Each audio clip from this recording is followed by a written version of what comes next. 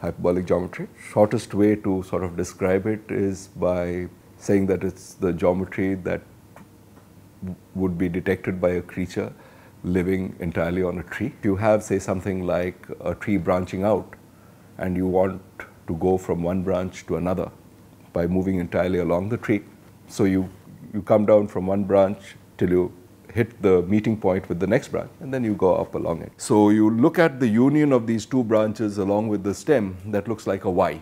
And what's interesting about this triangle formed out of two branches of a Y is that all three sides meet at the meeting point.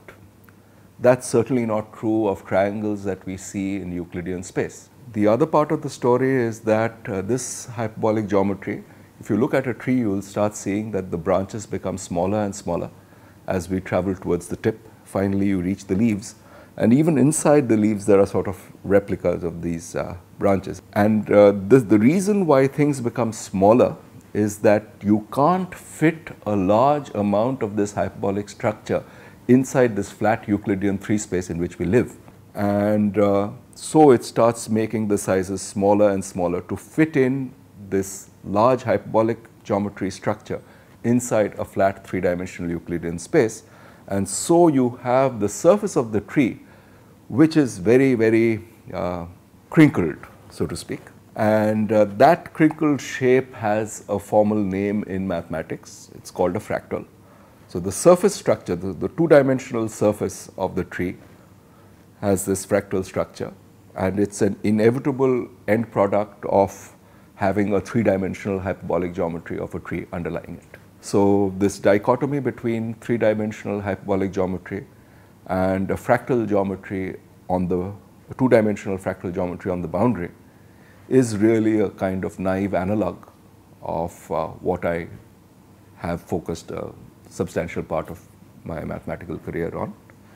And there was a conjecture of Thurston, the person who founded the area in the 70s, which says that in a certain very precise sense, the 2-dimensional geometry of the fractal and the 3-dimensional hyperbolic geometry capture the exact same amount of information.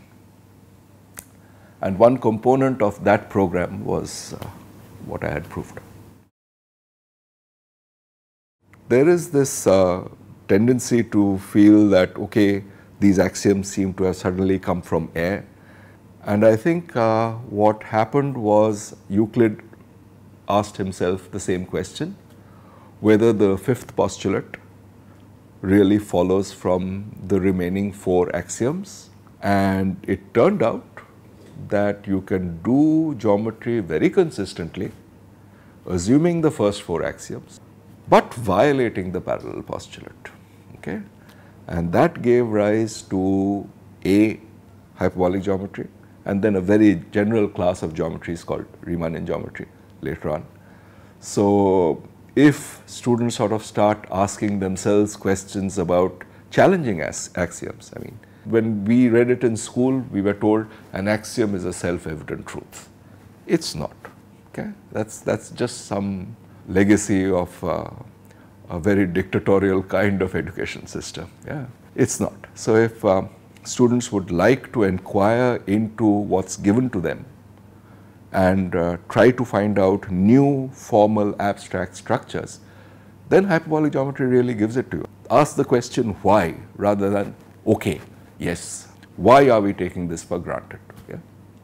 And that question, if it's serious, it's not just some silly nihilism, but trying to find out underlying structure, then very often it gives rise to deeper mathematics.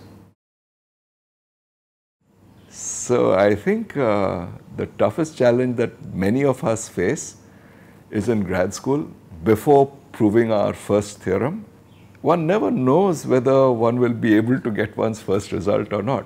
One just has to keep at it, and then somehow something happens. And I mean, anybody who does research has actually this experience. And you're sort of accustomed to remaining stuck, knowing that at some point of time you'll get some insight. Yeah. I mean, you have seen many things before you sort of get on with proving something. But this instinct that there is this kind of a structure underlying is what we call insight or intuition. That's probably, I would say, the most powerful thing in the doing of mathematics. Without that, I don't think a person can be a practicing mathematician, really. It's not a formal reasoning process. The formal reasoning sort of comes afterwards. The intuition is sort of tells you, okay, this is the direction I ought to look in. Most indispensable. Otherwise, a computer would be doing mathematics. It does not. First thought was, oh boy, I got lucky. And then I think the afterthought was, it's pretty humbling. I mean, in the sense that, okay, so I really ought to get on with it and actually do some maths to deserve this. I think the relevance of prizes for practitioners is that, I mean, it's like sort of, okay, you're doing something right, go ahead, continue doing it. But it should not be a motivation. It should certainly not be a motivation. And because then one is going to feel frustrated if one does not win awards. I mean, then I think the purpose of doing maths is defeated.